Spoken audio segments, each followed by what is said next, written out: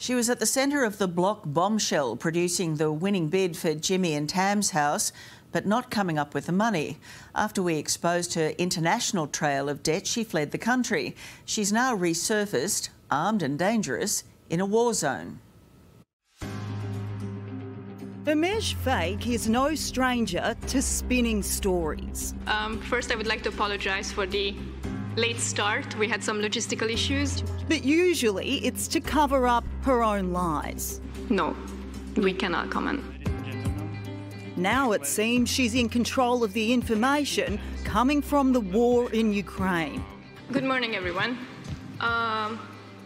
We gathered here so we can have interviews with 3 legionnaires who came back from the front line for this event. Very professional. Sharing the efforts of legitimate foreign fighters and acting like one herself. On that note, I would like to add that this is why we are doing these events now. And this is why we're trying to get the real guys out here and let them tell their stories. The only problem is Umesh has a history of being one of the fake guys.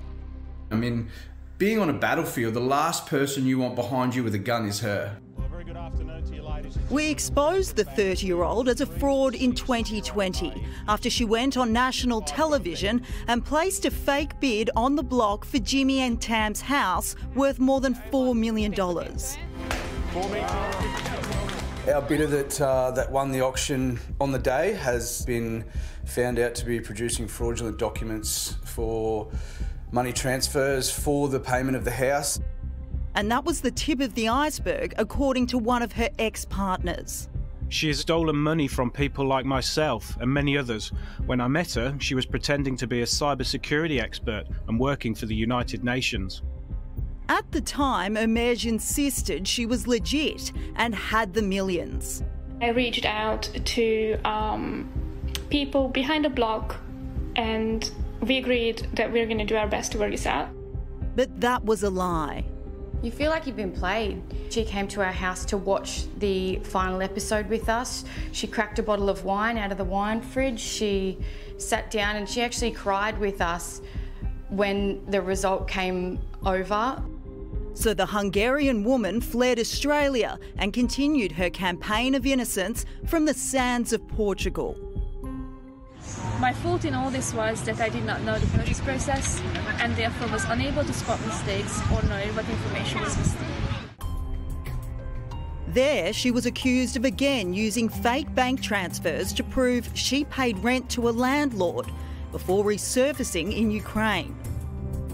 2 weeks ago, she posted a photo of herself in camouflage gear holding an assault rifle on Facebook. When someone asked what she was doing, she responded in Hungarian, 3.5 months in Ukraine. This is the I'm tired of the Ukrainian uniform and I wear my own stuff phase. We will have a short Q&A, and after that, the outlets who reached out to me yesterday will have the opportunity for one-on-one interviews nearby.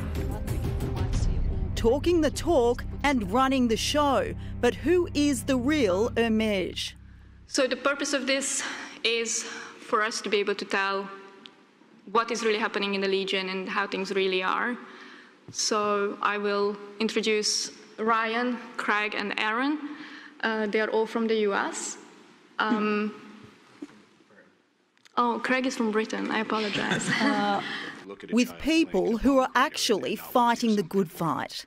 All the people I know that we've lost were good people, and we miss them. Every loss is felt. Her LinkedIn profile boasts qualifications from the University of West London, but when we contacted the uni, it said it had no record of that, so it's unclear how she got this gig sorting fact from fiction. I know that this rumour was circulating out there for quite a while, and we still get questions about this sometimes. We are recruiting, our recruitment criteria has not changed. I was messaging Umesh last night to see if she wanted to talk about her change of pace. But after I said I work for Channel 9, she went silent. It's 9 a.m. there now, so let's give her one more try.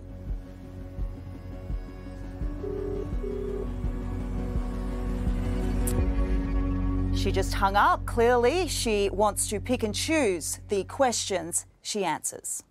With how many are you now in the International Legion in total? Overall, you can't we do not comment on numbers. We do not comment on that. No. And this will, this will go for the one-on-ones as well. We do not comment on numbers for the total of the Legion. We do not comment on numbers from individual countries either, so please do not ask.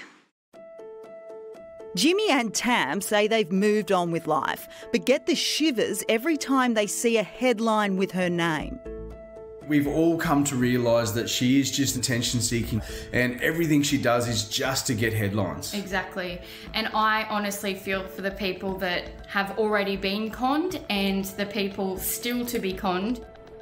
We can only hope it's not the people of Ukraine. I think she needs to be stopped. I don't know how she's going to be stopped. Thank you for waiting for us and thank you for coming. We've since received a message saying she'll be back to us later today.